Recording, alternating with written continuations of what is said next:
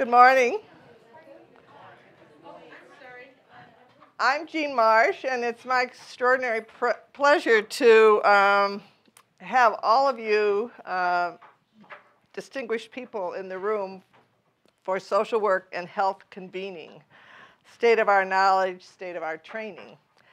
This is actually our second CHAS-sponsored conference on health services, and we always try to have it on one of the coldest days of the year.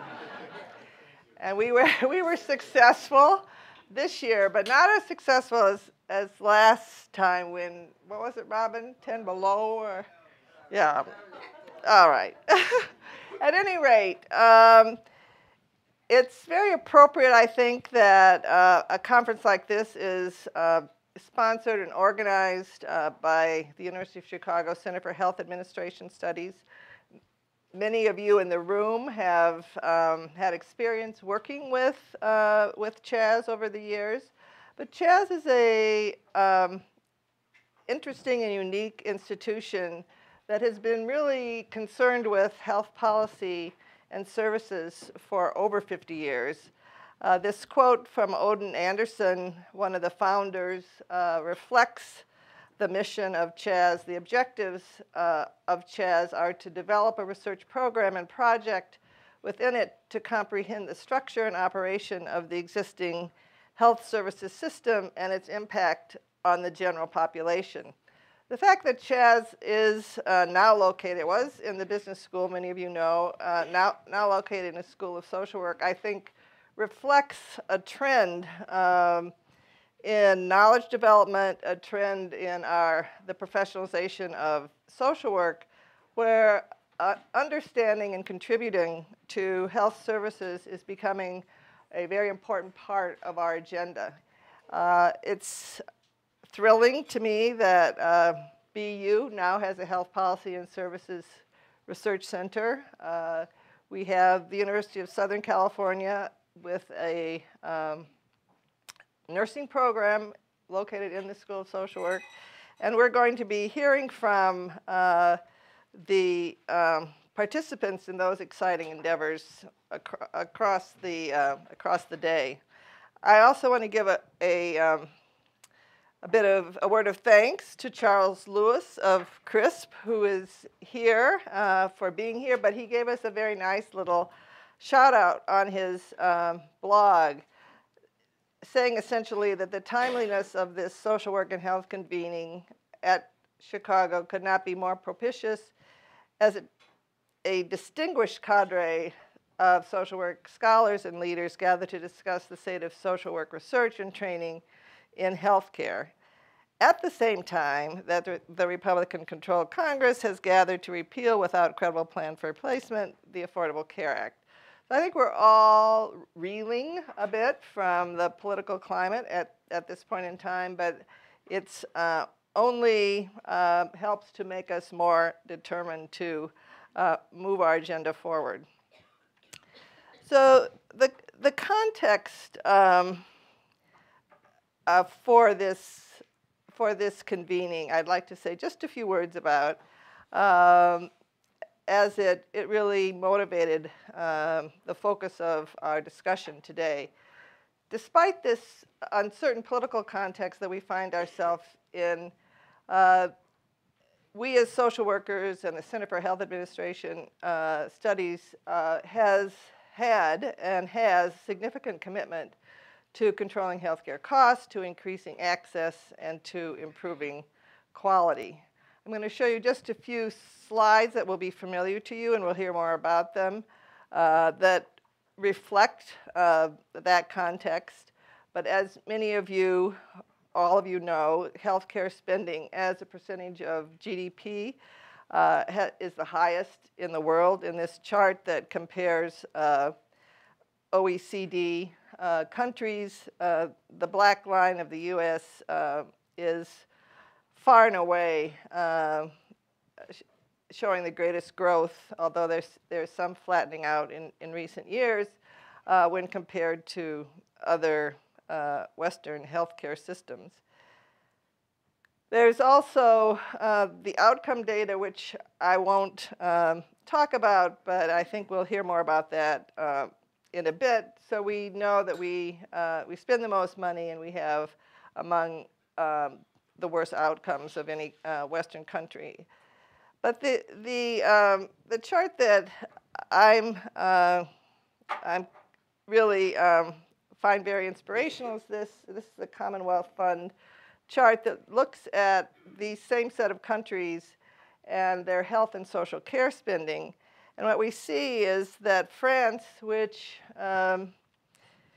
has some of the best outcomes, health outcomes of these countries, spends more on social care than it does on health care, compared to the US, that spends the least of these countries on social care, and the most on health care. It's important, of course, to dive into how we define health and social care, but this is a very telling chart from my point of view, and I think inspires us to talk today. Many of our talks will be looking at the integration of health and social services. This is another favorite picture of mine that we will also be talking about. This is a Kaiser Commission analysis showing the continuum of physical and behavioral health care integration, and the way they conceptualize it. It moves from coordinated care through co-located care to integrated care. And embedded in this is the notion that our models of service integration occur at both the service level as well as the system level. And these models, I hope we'll be spending some time discussing and talking about. So all of this contextual perspective leads us to the goals for today's conference, which are threefold. First of all, to bring together, to review the state of social work knowledge, practice, and our educational models that are relevant to healthcare reform, to health policy, and health practice in social work. And then, secondly, to recognize emerging research and training models for social work that are related to the social determinants of health and integrated into health policy and service delivery initiatives, broadly conceived.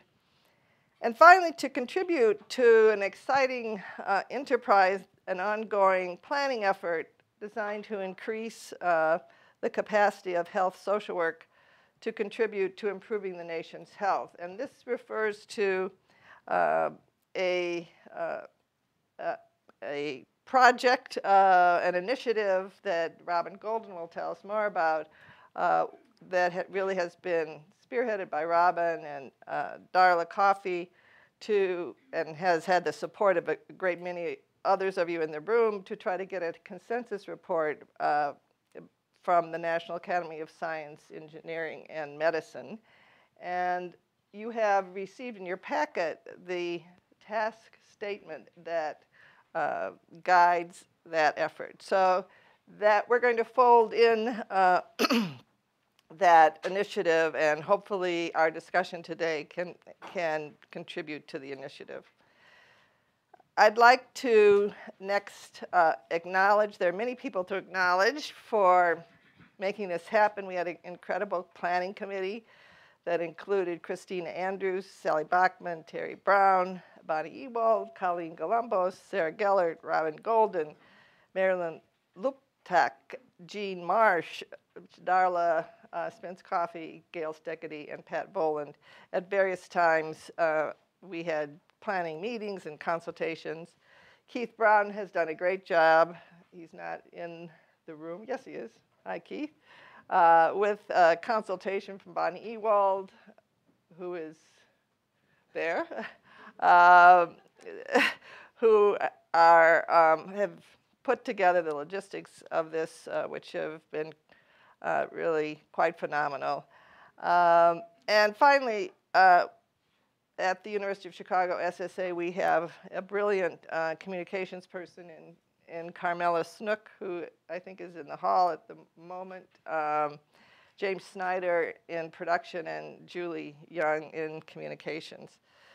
And our great partners are reflected in your program, as well as here, who co-sponsored this. So before I thank all of you, I just want to turn your attention to the program schedule for today. So we can plot out our modus operandi. If you look at the program schedule, we're going to stay on time, and I will be the timekeeper. I haven't passed my my point of departure yet. The first paper will be by Stuart Altman in the form of Colleen Grogan. Stuart has been extremely helpful in planning the conference and sent us his slides, and then 2 days ago had a death in his family, and so he's not able to be with us.